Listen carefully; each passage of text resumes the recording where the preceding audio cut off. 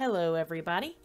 In this video, I'm going to give you a short tutorial on how to use the EasyCap USB 2.0 video capture device in Windows 10.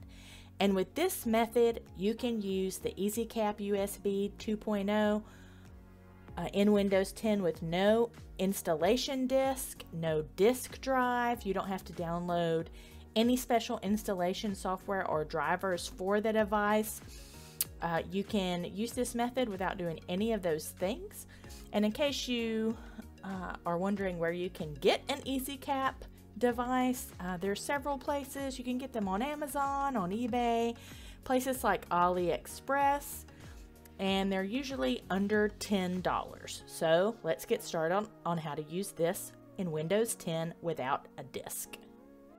So first things first, you need to plug your EasyCap into the USB port on your computer and connect the RCA cables to your VCR, your DVD player, or whatever you're capturing your video from. Then you're going to come to this website. I'll put the link in the description also, and you're going to download VLC Media Player.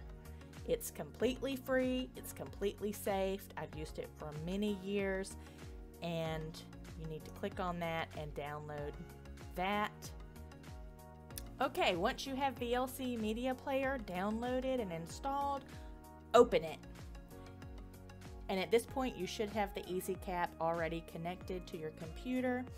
So you're going to go up here to Media and select Open Capture Device. Click on that. Your capture mode should be Direct Show. And then down here under Device Selection where it says Video Device Name, you're going to change that to AV to USB 2.0, which is your EasyCap. And you're going to do the same for Audio Device Name. You're going to change that to Microphone, AV to USB 2.0. That's your EasyCap. Then you're just going to press Play.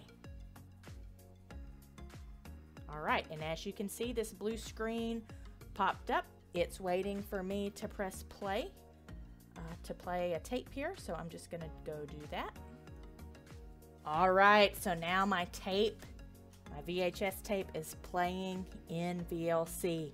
This is a home video from 1999, and you might be asking, well, how do I record this? How do I actually capture this and save the video onto my computer? Because as you can see, there's no record button right here. Well, in order to have the record button show up, you need to go up here to View and select Advanced Controls. You can see the record button pop up here. You press the record button to start recording, and you press it again to stop recording. It will automatically save the video to the videos folder on your computer, and you can move it anywhere you want and edit it from there. The other thing that you'll need to do before you hit the record button is come over here to the volume in VLC and make sure that you have the VLC volume muted.